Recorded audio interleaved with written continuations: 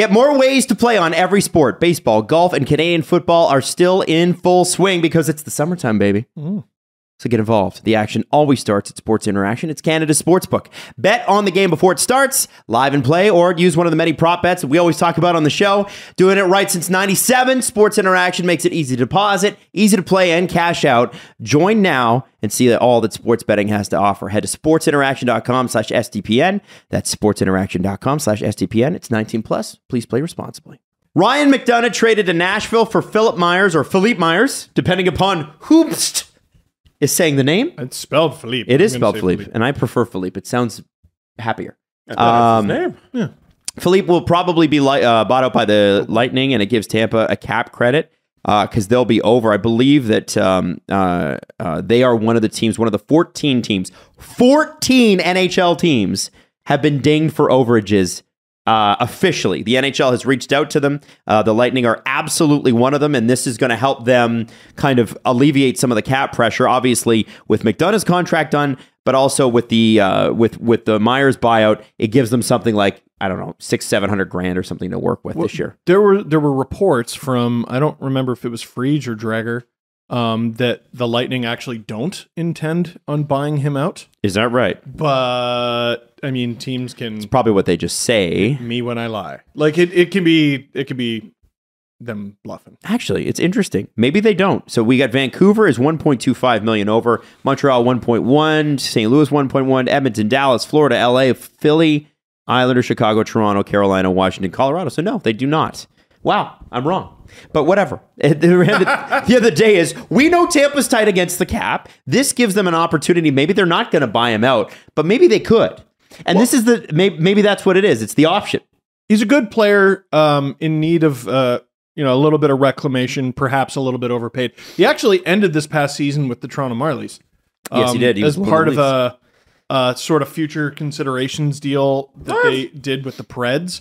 And they've done this a couple times where the Leafs and Preds have exchanged like an NHL player for a guy on an AHL contract, where they were able to make an AHL trade and an NHL trade, and it's all very like piddly and minor. I feel like we never find out about future considerations because it's usually nothing. You're not going to follow up. Yeah, they never really come back around and are like, all right, we want a second. Now, if I'm not mistaken, and this was part of the Eric Lindros trade tree.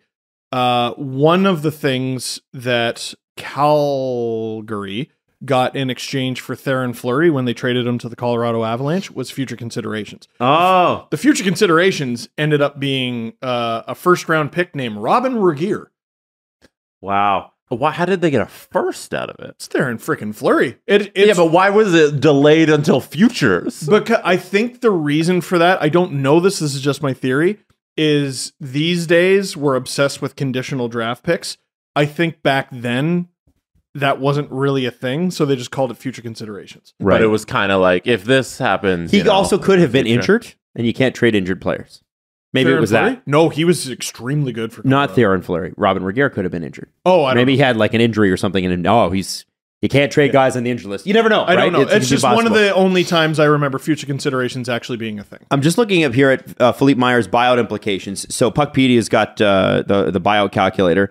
This coming season, it would give you a cap savings of $616,000, but then the following year you would have a penalty of $633,000. And I wonder if Philippe Myers could be a thing where they turn around and trade him to another team too. Like there could be other teams. I just gave you 14 teams that could use some cap relief. With a buyout like this, maybe that helps. Well, when the Leafs got him for the Marlies, that's what I thought they were trying to do. Right. Like, I thought they were introducing him to the organization because if Tampa were to buy him out, then he would be a free agent as well. So Tampa would get the benefit of the buyout savings, and then he'd be free to sign with whatever team he wants, and that team could be Toronto. So if he went to the Marlies, right? Yes. And then he went back to the Preds. So here, do you have it? No, he was loaned. They don't have the loan transaction on Cap Friendly. Like it wasn't. Yeah, you can not filed. Toronto's had a few people loaned. They are one of the teams that uses the loans the most. Well, and they also use this buyout. They did it with Jared Cowan. Right. Remember that they acquired him. He thought he was going to be a Leaf, supposedly. They were dinged one year. They bought him out, and they got relief the next.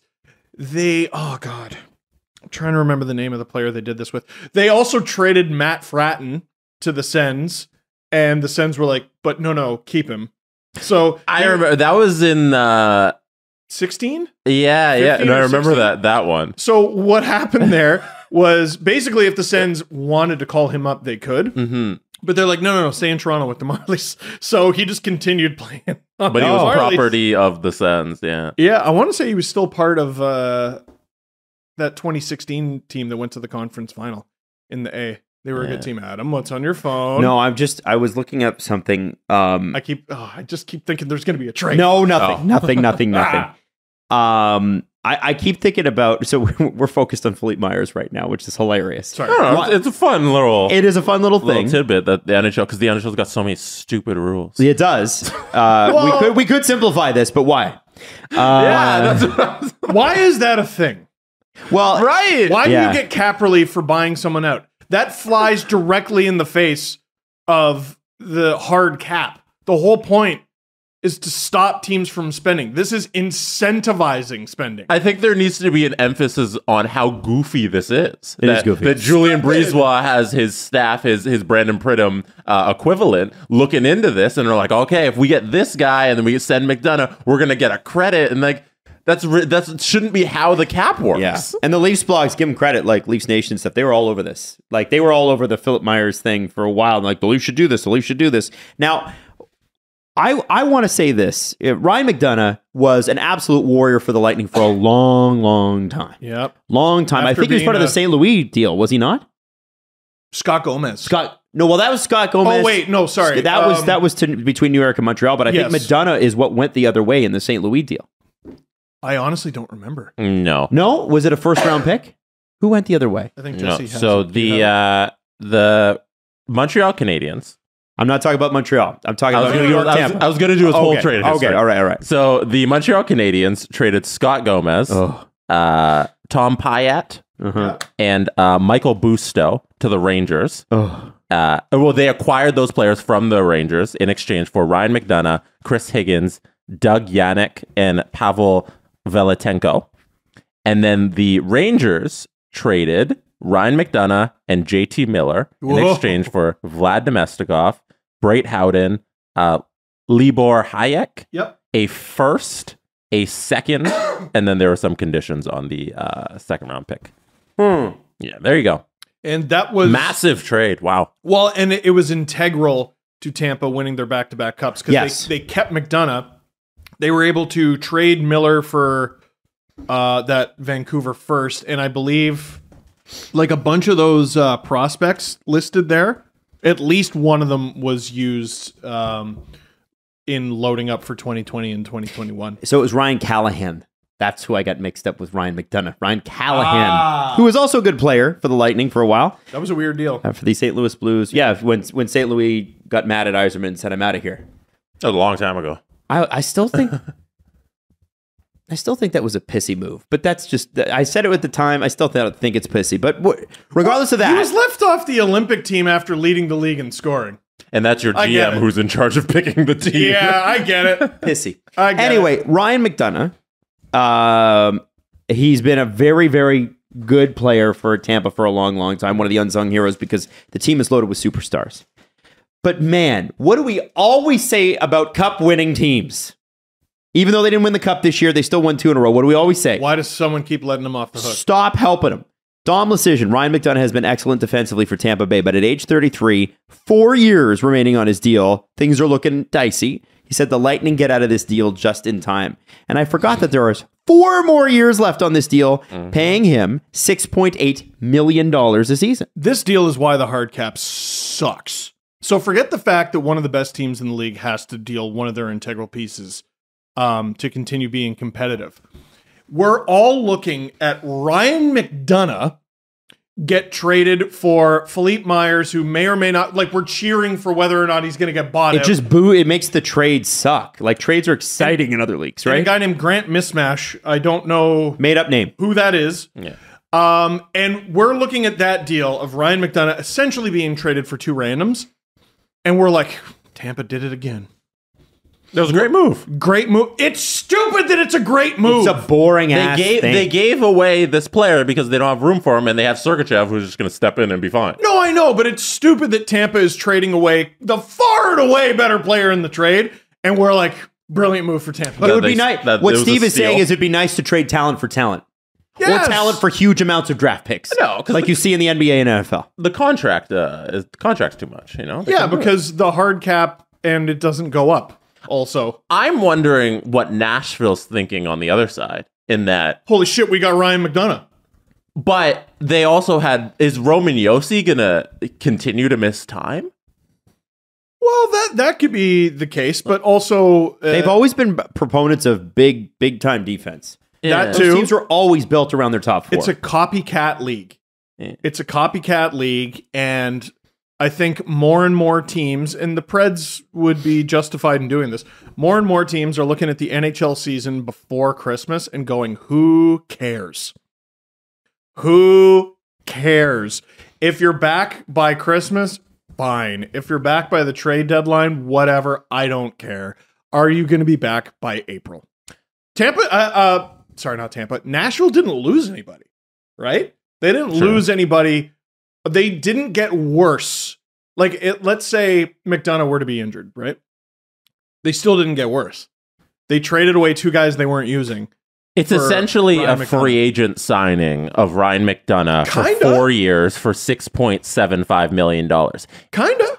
I probably wouldn't. Is that what he's worth? Would you get if on the open market? Yeah. Oh yeah. No, but if you're Nashville, is that where you're going after when you already have two defensemen who are probably your, like, I don't know, top four defensemen who are already 32 and 33 in I get Josi and Matthias Ekholm? I get what you're saying.